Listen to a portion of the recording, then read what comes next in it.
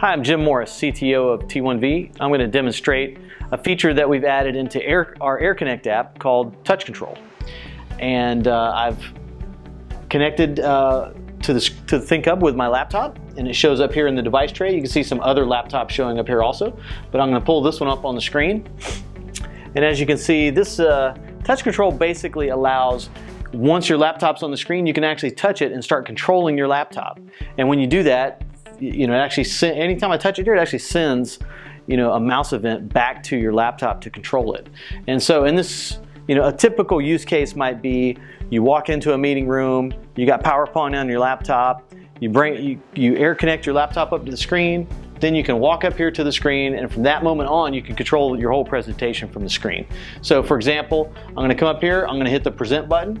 It's going to switch PowerPoint into presentation mode, just like I'd click my mouse on the screen, and then I tap on the screen, it just goes to the next slide, next slide. So I can just do my presentation from right here without having to go back and forth between the table and the wall. You can, there's other features in here. You can hold the mouse, hold your finger down, it pops up the menu. If I wanted to go back to a previous slide, for example. You can also use a two-finger swipe, to actually scroll through different slides. So this is our new feature of AirConnect called TouchControl. We currently have this available on Mac and Windows platforms.